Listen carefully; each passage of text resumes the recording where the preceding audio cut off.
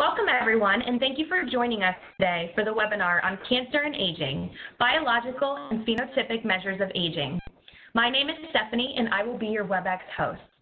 So before we get started today, I'd like to make a few comments when using WebEx. All lines have been muted upon entry and will remain muted for the duration of the webinar. Please submit questions throughout the presentation in the chat box or the Q&A panel and select Host from the drop-down list. We will ask these questions on your behalf during the Q&A portion of the webinar. If you need to view live captioning, please refer to the link that will appear in the chat panel. Please note that this webinar is being recorded and will be posted online at a later date. And now I'd like to turn it over to Dr. Paige Green, who will introduce our speakers for today. Hi, everyone. Welcome to the National Cancer Institute's Perspective on Cancer and Aging webinar series. We host this webinar to share our broad interest in cancer and aging research, to honor Arti Hurria's pioneering and impactful leadership of geriatric oncology, and to feature her legacy as an impassioned clinician, researcher, and mentor. As such, each webinar in this series will showcase complementary research or clinical perspectives by scientific influencers at the tenured and junior academic and clinical levels. Today, we are pleased to feature Dr. Luigi Ferrucci and Morgan Levine. Dr. Ferrucci is a geriatrician and epidemiologist researching the biological and phenotypic pathways leading to progressive physical and cognitive decline. He redesigned the Baltimore Longitudinal Study on Aging to interface geroscience with age-related changes in phenotypes. He collaborates extensively, has published more than 1,400 peer-reviewed manuscripts, and has the distinction of being one of the most productive scientists by his home nation of Italy. Currently, Dr. Ferrucci is the scientific director of the National Institute on Aging. Dr. Levine is an assistant professor in the Department of Pathology at the Yale School of Medicine and a member of the Yale Combined Program in Computational Biology and Bioinformatics and the Yale Center for Research on Aging.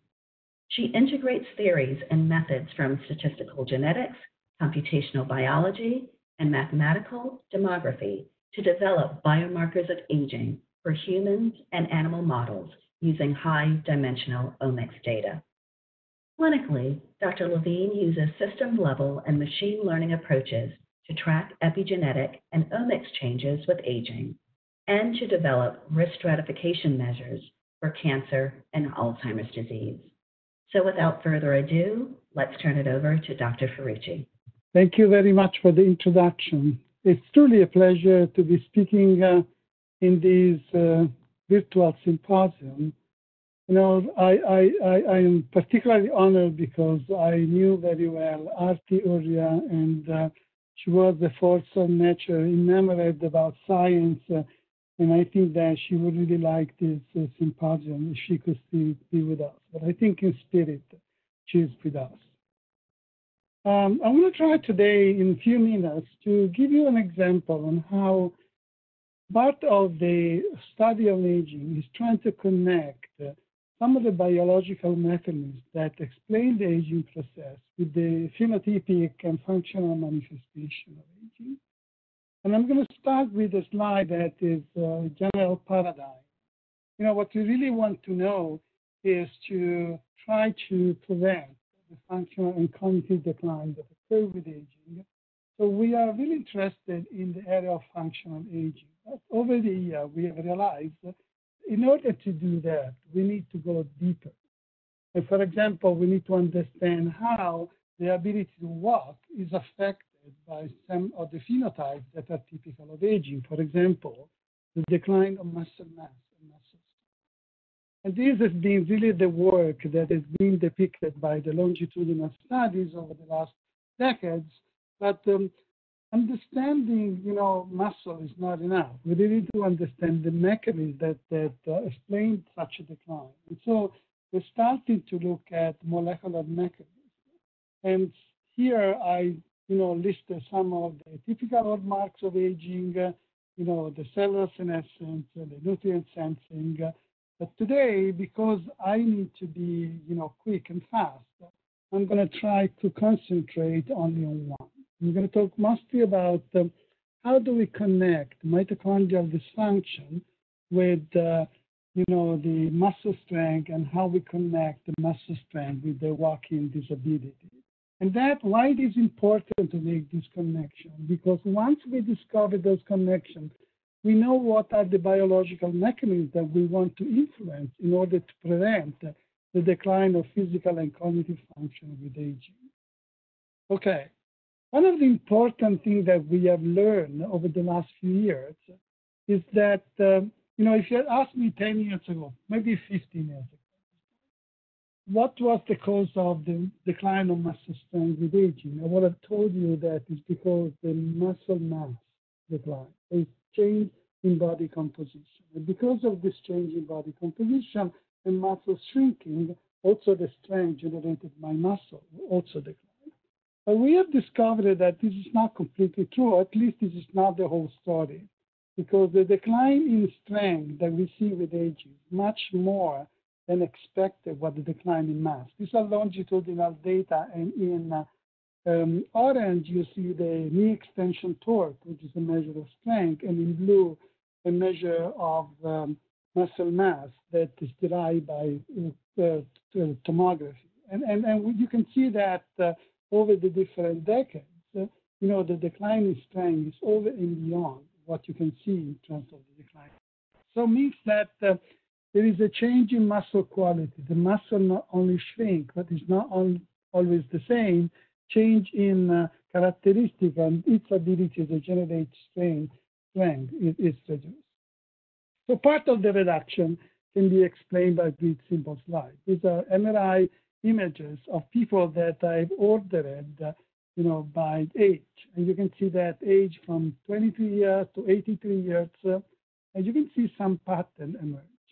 That the muscle, yes, shrink a little bit, but not tremendously. But what you see is that there is a structural change, a marmorization of the muscle, an increase in the subcutaneous fat, and an increase also in the fat, the interlace between muscles, especially in some of these individuals. However, you can see that those 83 years old person looks very much like a 26. And I can tell you that this is a guy that swims 2 miles every day, even during the winter season in a lake. And so the effect on the muscle can be to some extent counteracted by physical exercise. So when you think about infiltration of muscle, the first thing that comes to mind is that there should be some metabolic defect. And so in order to look at this metabolic defect, in collaboration with Ruin Model and Elisa Fabri, we did a case control study in the BLSA. They matched individuals that had low and high muscle quality, low muscle quality are in blue, high muscle quality are in red, pairs, so that they will not be confounded by any characteristic. And then we collected blood, and we measure metabolomics to understand whether there was some signal of in the blood that will explain this decline of muscle quality. And I'm going to make a very long story very short. We told you what are the metabolites that seem to be increased in individuals with low muscle quality compared to those with high muscle quality. And with low muscle quality, you see that mostly are the red, and the red are amino acids. And what is interesting there is that this result is exactly the opposite we were looking for, because we thought, well, low muscle quality will be less protein available for the muscle to grow. But in fact, the reason for this result became very evident when we looked within the muscle. Within the muscle, the long branched-chain amino acid, valine, leucine, and isoleucine, were completely the opposite, so were lower in those with low muscle quality, suggesting that there is something that obstaculates those amino acids to enter into the muscle. And biochemically, that's the only mechanistic like I'm going to show you. The lack of entry of branched-chain amino acid in the muscle have a lot of important effects. One effect is directly on the Krebs cycle, that is the bulk rate of what generates energy, and then also stimulation of SIRT1 that stimulate PGC1 alpha, which is what creates mitochondrial biogenesis, but also an effect of mTOR. There are less amino acids. The mTOR think that you don't have enough bricks to generate more protein, so protein synthesis is somewhat inhibited, and so you have a protein synthesis. So think about mitochondria and think about proteins, because we are going to explore this aspect in the next slide. And I'm sorry if I am trying to, simplify the issue, and I'm happy to go into the detail when we go into questions. One of the things that you wanted to do is see, are these mitochondria really not working? And the beauty of mitochondria, you can study them in vivo. You can study them in vivo using a technique that's called E31 spectroscopy that use a peculiarity of muscle that energy is accumulating to phosphocreatinine. So you make people exercise in a magnet, and then you look at the dynamic of phosphocreatinine that you can see here that during the exercise, the phosphocreatinine goes down, and then the mitochondria reconstitute the phosphocreatinine, and the dynamic of this curve gives you an idea of what the maximal mitochondrial function. When you do that, you see that maximal mitochondrial function, both in men and women, decline with aging, and there is large variability, but the trend is very, very clear and highly significant. And then in the top of this slide, you see that when you look at mitochondrial function, biological marker of aging, and something as big as walking speed, you see that there is a strong correlation, independent of confounded, between mitochondrial speed, and in the mediation analysis, you can see that there is important mediation by muscle speed. So you see that a biological component, which is the mitochondrial dysfunction, results into a dysfunction at the muscle level, and this dysfunction at the muscle level translates into the inability to walk. I want to talk a moment about protein, because I think the study of the protein muscle are the future. And this is really a very simplified summarization of two studies that we have done recently and published recently on change in protein that occur with aging and with physical activity. On top, you see that the aging effect is that there is a decline in the protein that belong to the mitochondrial class, but also an expansion of the protein in green that are the protein that deal with alternative splicing, which is a way by which the genome can generate other protein from a single gene. When you look at the effect of exercise, the effect is minimal. It's completely the opposite. So 75% of the protein upregulated from mitochondria, and there is a downregulation, very significant, of splicing machinery.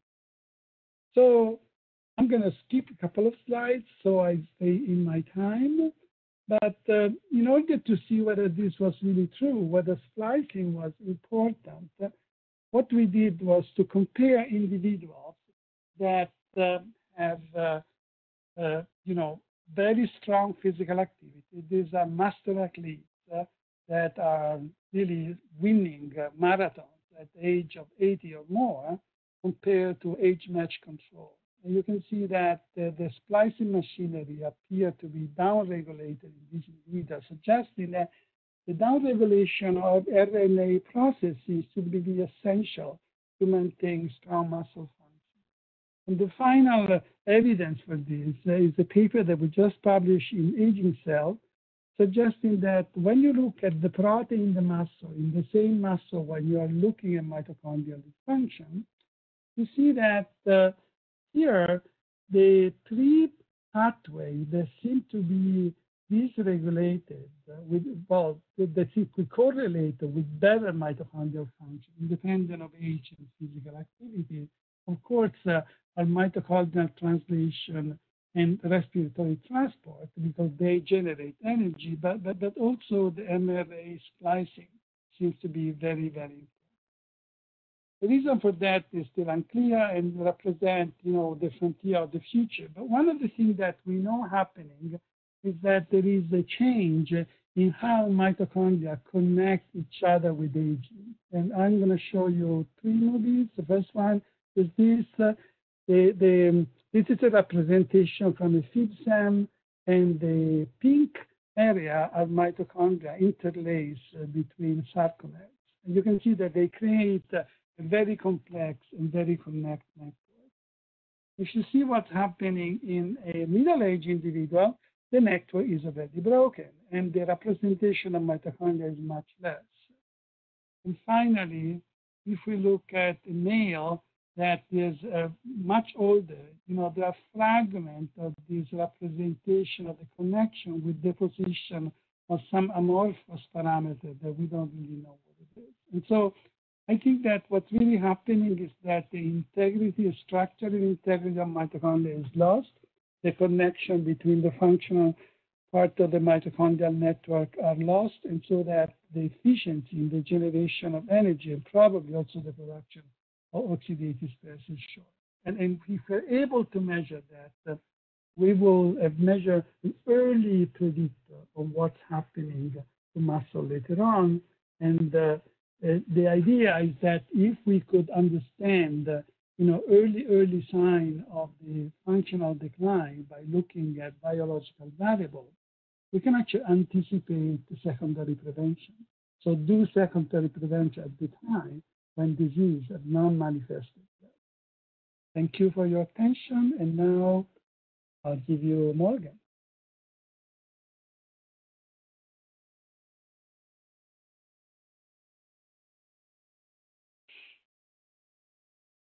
Thank you very much. That was a great introduction from Luigi, and I'm really excited to be presenting to this group today. So I'm going to be talking about mostly DNA methylation, which Luigi showed in one of his first slides, the different ways in which we can quantify aging process, either at the functional level, the phenotypic or physiological level, and then at the molecular level. So this is focusing more on the molecular level and how changes at that level are associated with both aging, but also focusing a little bit on cancer for this specific talk.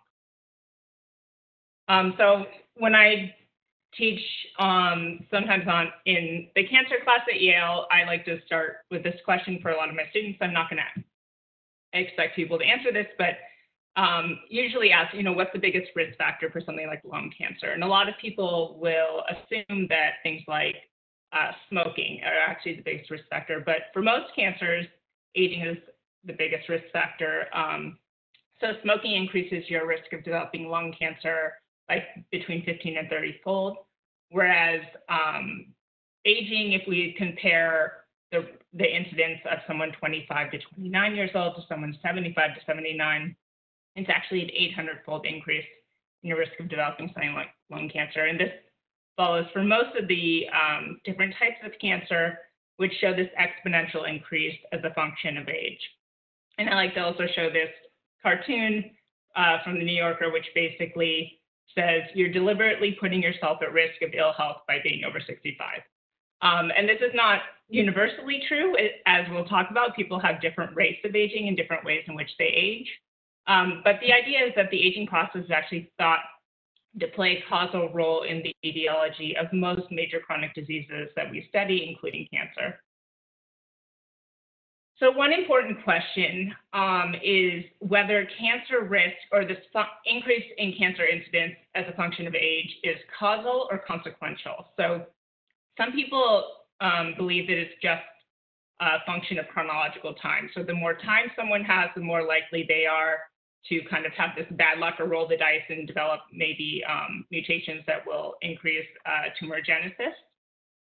But this is a model I really like from James De Gregori, which actually shows that aging is probably more causal in the risk for developing cancer.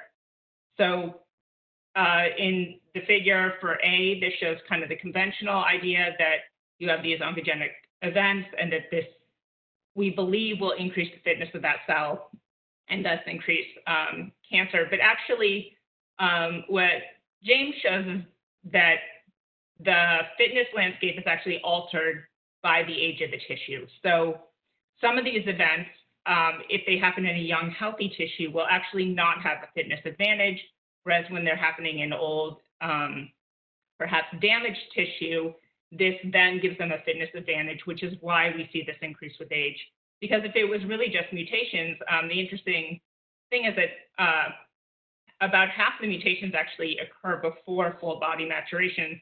So why are we only seeing this exponential increase after perhaps age 40? So really what this comes down to is that context matters, and that we think these system level dynamics that change with age are actually altering the fitness landscape.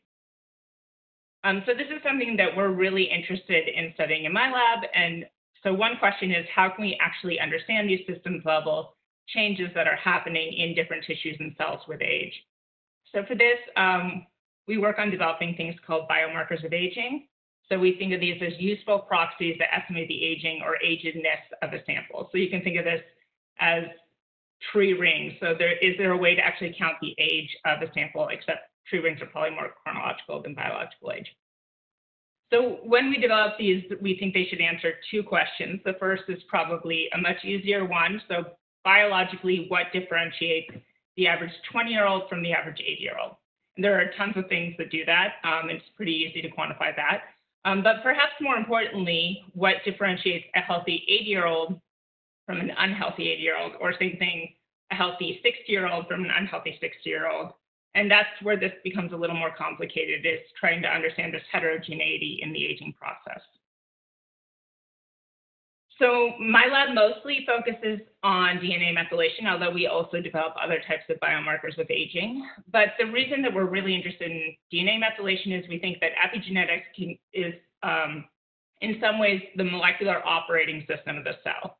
So specifically, DNA methylation is involved in a number of cellular processes, from cell proliferation and differentiation to transcriptional repression, genomic imprinting, and organization of chromatin, just to name a few.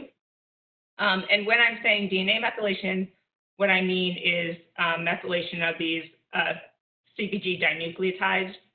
So if you look from 5' to 3' end of the genome, you have these CpGs, or cytosines followed by guanines, and these cytosines can have a covalent attachment of this methyl group, and usually this is associated with transcriptional repression.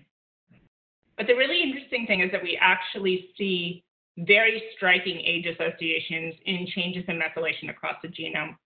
So this volcano plot on the left is showing changes in DNA methylation at about 450,000 CpG sites. This is from brain. So the x-axis is the slope of the change with age. Y-axis is the p-value. And as you can see, there's a lot of significant change in methylation with age. The interesting thing is that aging and cancer actually mimic in terms of the types of methylation changes we see. So in general, with aging and in cancer, we see increased methylation in these promoter regions of genes and decreased methylation genome-wide. So given the precision of the changes in methylation with age, people have actually been able to develop what are called these epigenetic clocks. Some of the most famous were developed by Steve Horvath. So the way you can do this is you can take a sample, either blood sample, tissue sample, saliva sample. We measure methylation at between about 20,000 to now 850,000 CpGs. And we use different supervised machine learning approaches typically to develop predictors of either chronological age or correlates of aging. So I'll show a little bit how that's been done. So there's been a number of these epigenetic clocks that have been published. This is not showing all of them, but it's showing some of the main ones that are published. And what we call these first generation epigenetic clocks were developed as age predictors. So they used tens to hundreds of thousands of CpGs to develop the best predictor of chronological age of a sample, either from blood or multi-tissue. But the issue with some of these is that the model are trying to perfectly approximate age. And again, as we know, people differ in the rates of aging. You actually want to have spread across that. So the second generation of clocks actually trained predictors of aging correlates. So the idea is to capture what I would call the true residual. So where those black arrows are, you want the spread or the residuals to actually be biologically meaningful and to map onto differences in either risk of mortality or risk of age-related diseases. So I'm not going to go too much into the different clocks, but first, just to show kind of how these correlate with age in different tissues. So most of them work fairly well in terms of showing strong age correlations in a variety of different tissues. The interesting thing is that some of the ones developed in blood actually show really interesting tissue level differences. So the tissues that seem to cluster together, showing a lower slope and intercept, actually all come from the brain, whereas the other ones come from non-brain tissues, which is something we're following up on. But in general, even the epigenetic clocks developed in blood seem to work across different tissues. But one thing we're also interested in is whether they also differentiate things like normal tissue from tumor. So this is data from breast, colon, lung, pancreas, and thyroid.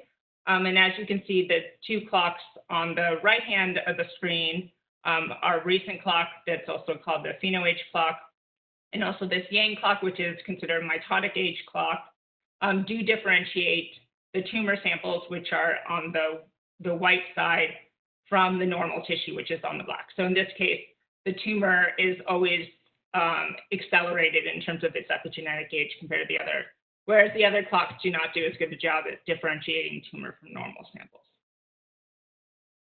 So another, this is preliminary data from a collaboration I have where we actually have normal tissue, normal breast tissue from women who either have breast cancer or those that don't have breast cancer. And what we can actually see is, again, for our clock, the pheno-age clock, an acceleration in the normal breast tissue from women who have had cancer. So one question, going back to what I talked about in the beginning, is it that these women have some sort of accelerated aging in this tissue that's then predisposing them to developing cancer? So that's something, again, we're following up with. So another thing that we're really interested in is, what's being captured by these epigenetic clocks. So as I mentioned in the beginning, DNA methylation is good at capturing a lot of different cellular changes. What we actually think that these clocks are composites of a lot of things that are actually happening with aging. But to understand functionally what they're capturing, we need to kind of distinguish the different pieces of the clocks and understand which are these shared signals across different aging phenomena and across tissues, and how are tissues differing in the different types of epigenetic aging signals. So for this, I'm going to show some of our preliminary data from this. So we were focusing on DNA methylation data from a number of different studies. So whole blood across a wide age range, adult brain methylation from dorsolateral prefrontal cortex, developmental brain, which was prenatal all the way up to age 10, dermis and epidermis, cellular senescence, which for those of you not familiar with senescence, is basically a cellular state, a non-proliferative cellular state that's also accompanied usually by anti-apoptotic signaling and also increased pro-inflammatory and growth signaling. We also looked at induced pluripotent stem cells in reprogramming, and again, compared the same data I showed you before with a tumor versus normal. So the idea here was that we ran principal component analysis in all 9 of these data sets. And then we estimated the top 10 PCs from each data set in each of the other data sets. So for instance, in the whole blood, I'd estimate the top 10 principal components from dermis, epidermis, et cetera. So each of these data sets then has 90 variables, which are the PCs across them. So then we looked at whether there's consistent associations with aging or the age-associated outcomes. And for 10 of the PCs, we found consistent age associations in all 9 of these data sets. And I'm just going to show you 2 for an example. So this is one of the principal components that came out of the tumor data. And as you can see, it shows fairly strong age correlations in whole blood, dorsolateral prefrontal cortex showing kind of super exponential during development. Also dermis and epidermis, and it's not labeled here, but in both dermis and epidermis, the light colored dots are from regions that have low sun exposure, whereas the dark colored dots are from high sun exposure regions. We see age correlation in colon, and then from in vitro cell culture, we see near senescent fibroblasts, oncogene-induced senescent fibroblasts, and replicative senescent fibroblasts have accelerated measures for this compared to the early passage. We also see that reprogrammed cells, so induced pluripotent stem cells, also have a reversal of this variable, and also in mesenchymal stem cells, we see replicative senescent show an increase, and then finally, a difference between the tumor and normal tissue across the different tissue types. So this is just to show that we get a very similar picture actually when we're looking at one of the PCs from the other data set. So in this case, it was PC1 from the epidermis data set. So this is basically, to me, it's suggesting that the same patterns that we can pick up when differentiating tumor versus normal, you can also differentiate in this case, epidermis from a wide age range group. So just in conclusion, one of the main questions is, does biological aging in a tissue actually predispose it to tumorigenesis? And this is this idea of, is aging and cancer linked just based on probability with time versus aging actually be a causal driver of cancer? And we actually think it's the latter, and think that some of what I showed today is preliminary evidence to suggest this. So first, we can estimate aging in these various tissues using DNA methylation. And for most clocks, tissues do show aging. But perhaps more importantly, we can see that tumors seem to have an accelerated rate of aging compared to normal tissues when you use these epigenetic clocks. And also, we can differentiate normal breast tissue from women with a history of breast cancer from controls. And then finally, in some of this preliminary data, which we're further following up in, we can see that a lot of these DNA methylation patterns in cancer or in aging apply to other tissues and other phenomena. So the same pattern we see that differentiates tumor versus normal also correlates with age in blood, brain, skin, and colon. It's also accelerated in skin exposed to sun versus that not exposed to sun.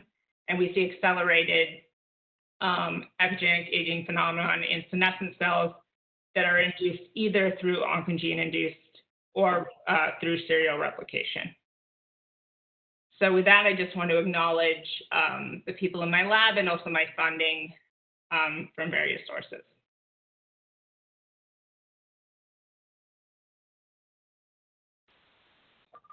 Wonderful. Thank you both so much for having excellent presentations today. As a reminder, if you have any questions that you'd like to submit, we're about to jump into the Q&A portion of the webinar. So you can go ahead and submit your questions into the chat or Q&A box and select host from the drop-down menu. So we do have a few questions that already came in, and I'm going to pass that over to Lisa to go ahead and begin. Thank you, Stephanie. Can you hear me? Yes. Great.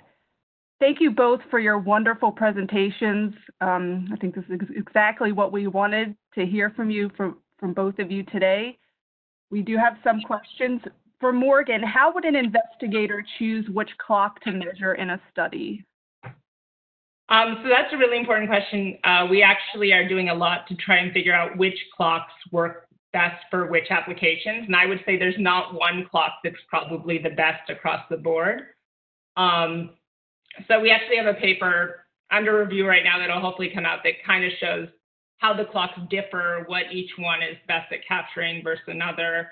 But for now, what I would actually suggest is that people use multiple clocks in their studies, because it's going to be really informative to figure out which clocks work for which applications, and we're only going to actually be able to figure that out by showing them across a lot of different applications. So for now, I would say, given that you'll have the data that you can estimate multiple clocks in your study, I would say most people should use them simultaneously.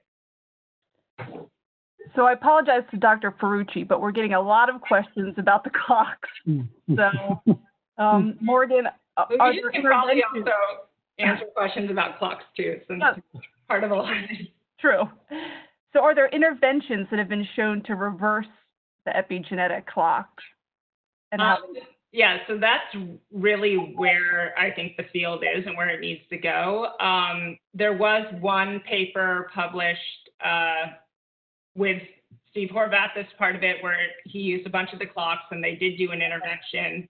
Granted, I think it was only 9 individuals in the intervention and no control group, but they did show some kind of preliminary evidence that the clocks can be reversed in that manner. But we definitely need a lot more follow-up with that. We have some data showing using some of the more phenotypic variables that dietary interventions can actually have an impact on biological or phenotypic age, which we think should also be reflected in the epigenetic clocks. But that's really where we need to go with this, to make sure that these are modifiable. in relation to what you showed for the normal tissue versus the cancer tissue, can you clarify whether aging in the normal breast tissue of cancer patients occurs in tissue prior to systemic therapy? You didn't mention treatment in your presentation. Yeah, so I believe, I would need to verify this, but I believe this was all prior to any treatment. So yeah, this wasn't because the women with cancer had received chemotherapy or radiation. It was pre-treatment. Right. You mentioned that age-related changes in methylation were clustered at promoters. Was that true for all tissues? So generally that's a phenomenon we see. The epigenetic clocks are actually not consistent of mostly promoter methylation. It's actually, we have actually about the same proportion of promoter methylation or promoter CpGs as you find on the array itself. So we don't necessarily see enrichment for that type of epigenetic change. So yeah, in that regard, I can't answer specifically because these were specific to promoter methylation. Right. Now, so a lot of people on this participating in this webinar are interested in cancer survivors and accelerated aging after a cancer diagnosis. Have you ever looked at the epigenetic clocks in cancer survivors to see if there's accelerated aging? So I haven't, but I think, that's absolutely a great question. And, the exciting thing about the clocks is you can measure it in multiple tissue or fluid samples. So it'd also be interesting to compare, are there certain tissues or fluids that may be more predisposed to accelerated aging based on treatment as well. But yeah, we don't have that data, but I think it would be really informative. If I can contribute to this question, we have studied people that are survivors for cancer to understand some of their characteristics, such as, for example, the fact that they are fatiguing very, very easily, much more than age-matched individuals that did not have cancer. And we are finding that there is a substantial decline of mitochondrial function in these individuals. Whether this is due to the cancer itself or is a consequence of chemotherapy is not really clear at this point. We don't have enough data, but there is suggestion that the fatigability and the sense of exhaustion that these individuals perceive, even when they're no longer affected by cancer, can be affected by a reduction of mitochondria. So Dr. Ferrucci, we have a question for you about which aging pathway do you think has the highest potential for clinical intervention and why? Well, that's a great question. Mitochondrial biogenesis, everything that is related to mitochondrial biogenesis is a very strong. I think that what's happening is that how the cell perceives the presence of energy. And there is a basic protein, the kinase, the AMP kinase, that really understand whether there is energy to do everything that the cell needs to do. And if there is not enough energy in the cell, make decisions about how to modulate the production of energy and how to use the residual energy. I think that is one of the basic mechanisms And that's why calorie restriction seems to be one of the most effective, intervention impacting some of the biomarkers of aging. So if I had to think about which one is the pathway that is mostly affecting, is IMP kinase and mTOR. These are the two, basic bricks that around which most of the aging process, evolved. And Dr. Ferrucci, again, in relation to mitochondrial DNA, has it been looked at to determine risk of cancer treatment-related toxicity or late effects? And related, do you know if cancer treatment increases mitochondrial DNA age? Well, I don't know the answer of the specific question. I can tell you that we know now that there is accumulation of somatic mutation in mitochondrial DNA. The accumulation occurs in two specific sites, especially the D loop that is important for the replication of the DNA, and the cytochrome B.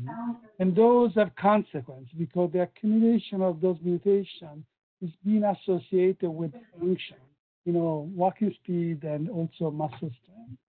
Whether this is accumulating at a higher rate in people that receive treatment for cancer, we have not studied, but certainly it's a great question that could be addressed in the future. Is it correlated? Has it been looked at in terms of correlation to other biomarkers of aging, such as shortening of telomere length? How well are they correlated? As far as I know, the mitochondrial DNA heteroplasm is not being correlated with that. I have not knowledge of that. Yeah, but you're hitting a very, very important point to me. We're talking about the hallmarks of aging. First of all, it's probably, the list we have is not exhaustive. But is the list we have truly defining biomarkers that are separate each other? It's probably not. They're probably highly connected. I expect that the people that have accelerated methylation age will also have more senescence, will also have, problem in nutrient sensing, will have also, problem in autophagy. And that is a good news. And some evidence is actually coming out in the literature. Because the issue is that if we affect one of those hallmarks, are the other going to also follow the beneficial effect that we have on one of them? And I think that this is where the science is going, trying to reconnect the network or interaction that occur, between the different hallmarks of aging, understand how they interact and how to maintain the homeostatic mechanism that maintain health. Thank you. That's a lot of work to be done, but a lot of good questions. Dr. Levine, we have several questions about race and ethnicity and epigenetic clocks. Were the epigenetic clocks developed in samples from racially diverse samples? And another question is, are you planning to study epigenetic clocks with regards to race, ethnic population groups? Yeah, so the epigenetic clocks, I can comment on the one that I was a part of developing. So it technically wasn't developed in a racially diverse sample, so it was developed using the Inchianti study, which Luigi is a PI on, so an Italian cohort. However, we did make a point of validating it across racially and ethnically diverse groups. So we validated it in the Women's Health Initiative with enrichment for racial ethnic minorities, in the Jackson Heart study. And then we also actually have a paper that came out, I think, about a year and a half ago, where we actually look at racial ethnic disparities in terms of life expectancy and see whether differences in epigenetic age actually map onto any of those. And generally what we find is that the epigenetic clocks seem to work equally well in the different groups. So what I mean by that is they are correlated with age in a consistent manner, regardless of which racial ethnic groups we look at, and they also are associated with mortality equally in these different groups. But what we also found is that the epigenetic clock that we developed seems to be accelerated in individuals who are non-Hispanic Black or who are Hispanic, and that this is actually accounting for some of the increased mortality that we're seeing in these groups. We are not suggesting that this is a genetic difference between racial ethnic groups, but probably something to do with socioeconomic status that we need to really tease out to figure out what's going on. So related to the measurement of epigenetic clocks, what kind of archival samples can be used for the assessment of epigenetic clocks, and what kind of storage is required for the samples that are used? So basically, if you can get, they say 250 to 400 nanograms of DNA out of the sample and it's then stored, I mean, methylation, it seems to be actually fairly robust, so you don't have to have perfect samples. You can usually get some of these epigenetic clocks and they look really good. We've used post-mortem samples. I've assessed this in saliva samples, blood samples. We're now doing saliva samples that are being sent through the mail, so they're obviously not being stored in pristine kind of conditions, and they seem to work pretty well, and it doesn't seem to be that sensitive to these things. But I don't know if Luigi can comment on that. He's been more involved in data collection than I have.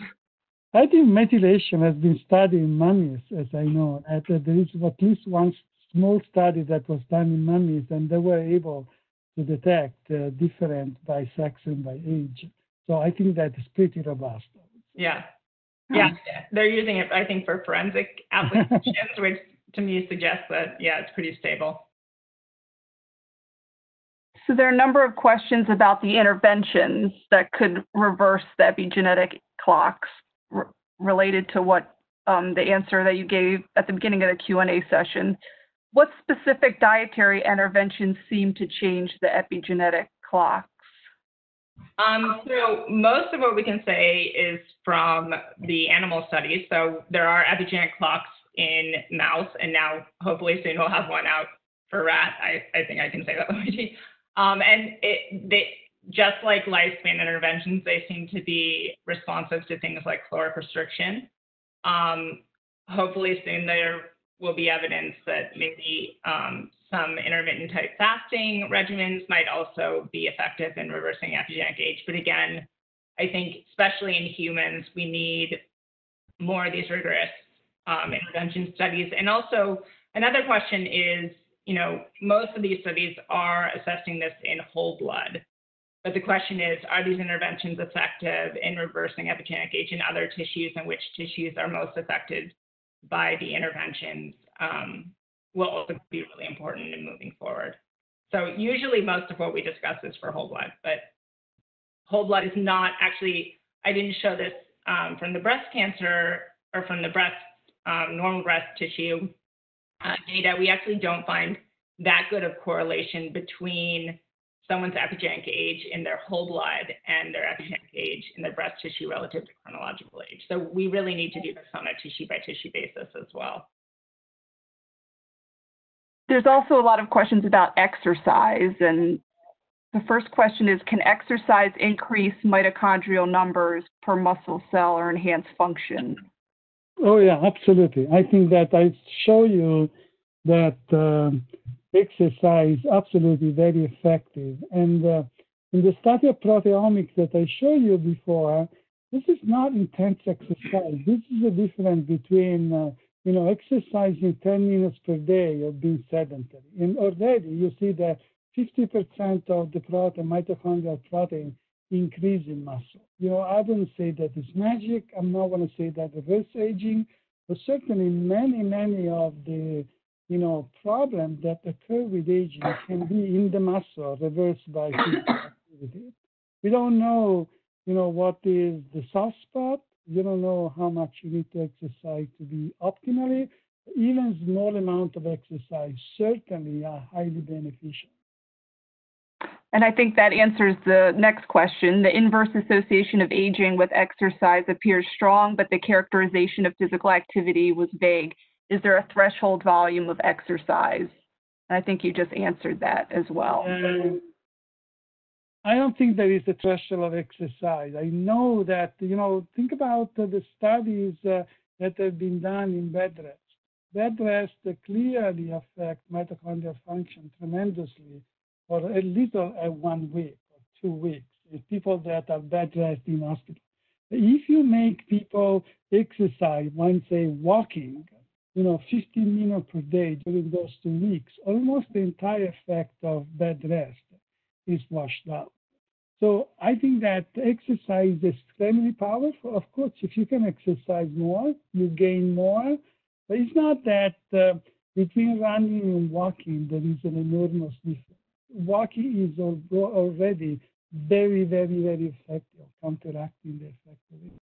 And of course, the question is right. We see the decline of physical activity with aging, and we see the decline of mitochondrial function with aging. However, I have to tell you that even if you take a cohort of individuals that keep exercising constantly, more than 1 hour per day, so that you take people that are constantly training, you see that there is a decline of mitochondrial function and there is a decline of mitochondrial mass in longitudinal studies. So it's something about aging that seems to be incontrovertible, but certainly, what you see in the observational study is confounded by lack of Dr. Ferrucci, we have a question about your muscle strength and thigh study. Have there been muscle strength studies in muscles other than the thigh? And if so, which muscles, and did they see the same results? And the second part of that is, have they done similar studies on non-skeletal muscles, such as the heart?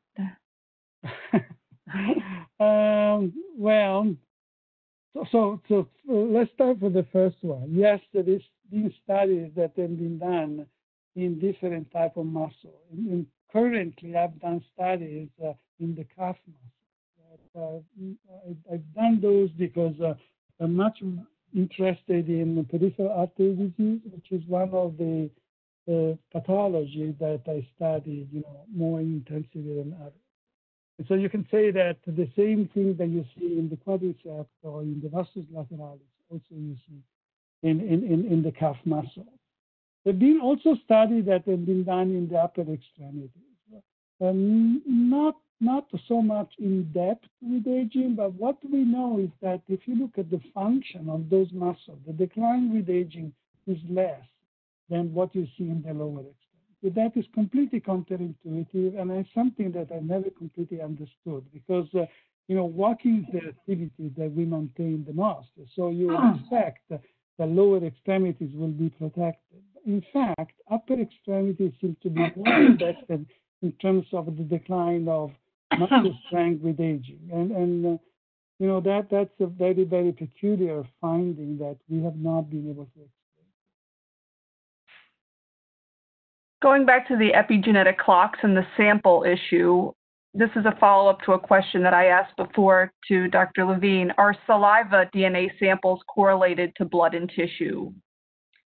So we find that saliva epigenetic age is fairly highly correlated with blood epigenetic age. And I've actually been doing a lot more work recently on trying to get even better correlation between them. But I would say of all the other samples you could get, it's probably the most correlated with blood. And it's probably because it has a lot of leukocyte in a saliva sample. So you're going to get a highly correlated epigenetic age between them. I think, the question right now is, are they good proxies for some of these tissues that we can't get access to that readily? So we've done a lot of work on epigenetic age in brain and how it relates to Alzheimer's disease neuropathology, but it's not really going to be a useful biomarker if you can't access the tissue. So, in moving forward, it's really going to be important to figure out, are there some of these types of samples that we can actually get that minimally invasively that can proxy more of these hard to reach tissue samples. But to go back to the original question, yes, saliva is fairly highly correlated with blood epigenetic age. What about in bone marrow? Can the epigenetic clock be determined in the bone marrow, and which compartment? So I don't know necessarily about which, so we do have some data from bone marrow. I would say, it depends on what the question is. You're not going to get an accurate age prediction. but we do see age changes in the epigenetic age. So we see correlations with chronological age between epigenetic age from bone marrow, but you're not going to get a good age prediction, I think, for the most part, for most of the clocks. But I don't know as much in terms of which compartments. In understanding more about endpoints, how does epigenetic age compare to other composite endpoints like allostatic load in predicting health outcomes? Luigi can maybe comment on this as well. I think this goes back to his first slide that he showed where he had functional age, phenotypic age, molecular age. So the functional age is going to be the closest in terms of proximity to most of these outcomes that we're trying to predict: mortality, onset of disease. So it's probably going to be the most predictive. The further you get away from that in terms of getting to molecular age, which is the epigenetics, probably they're going to be less informative, although some of them have actually been shown to be highly informative. But I also can let Luigi address this question as well. I think that you addressed that very well. The issue is how early you want to make the diagnosis. So you want to make a diagnosis of something that is happening when people are still healthy. You know, you want to go to a doctor and say, I'm really feeling well. Is there something that I should do to maintain this status of grace? And if we could have biomarkers that can allow us to understand, in the seeds, what's happening, what we can do to avoid those outcomes, that's what really we're missing, we want to accomplish. And those has to be molecular and biological in nature. The other biomarkers that you are describing are based on the accumulation of phenotypes. They are highly predictive of outcome, but they highly predictive when something has already occurred and is clinically detected. So they are important, but they serve a different type of, function. And I'm going to end, we have two more questions that I'm going to ask. There were a lot of questions that were asked of the audience, and I want to thank everybody for their participation, but I'm going to end with two questions. The first is a timely question about COVID-19 to see if you have any insights. It looks like cancer, regardless of gender, is a causal factor for aging. And can you shed any insights why gender seems to be a risk factor for COVID-19 mortality, with men being at higher risk of mortality than women? I don't know if Luigi wants to add to this too. I mean, it does seem, even I didn't show any of this, but with epigenetic clocks, we do see that on average, females seem to be epigenetically younger than males, at least in with whole blood. So it could be something to do. Men are also tend to have higher incidence and prevalence of things like type 2 diabetes. So that might be, we're really interested in the aging component of COVID-19 severity. So hopefully we will actually be able to answer some of these questions about why aging seems to be a huge risk factor for mortality or kind of severity of symptoms in COVID-19. But I think for right now, it's just speculation. I mean, so first of all, I think that it's early to make conclusion about there is really a differential gender difference in mortality. I think that the data that we have are still very low in crude, and those show similar pattern across different countries. For example, in the northern Italy, this is absolutely not true. And so I think that before drawing conclusion, I will have to wait. Certainly, it's peculiar the fact that, the mortality is mostly due to cardiovascular disease. The higher mortality, as high as 3% of the infected occur in 80 years old and older that are affected by cardiovascular comorbidity. And we know that cardiovascular comorbidity is much higher in men and in women. I don't know whether when we adjust for this difference, the mortality in the two gender will be leveling out or not. It's really too early, I think, to draw a conclusion, but it's a good thing that, the scientific community is moving so effective, so fast in wanting to collect information, because COVID-19, as bad as it is, really, I'm an Italian, let me tell you how bad it is. But it's also a natural experiment. It's something that we should learn from. You know, who is resilient to the effect of an epidemic like this, and who is not? That will tell you what are the mechanisms of protection that we have, and who has those mechanisms of protection that are more functioning than others. So will tell us about ourselves and our ability to resist the disease and overcome the stress that comes with aging. Well, I think we'll end it on that. I want to thank you both again for your presentations, and I will turn it back over to Stephanie, who will finish us out. Thank you, Morgan. Nice seeing you. You too, Luigi. Yes. Thank you both for an excellent presentation and for everyone's participation and submitting great questions. If you look at the screen, you can save the date for our next webinar, which will be on September 14th. Again, for those that have asked, this recording will be live on the Behavioral Research Program website within the coming weeks. So thank you again for your participation today. Have a wonderful day.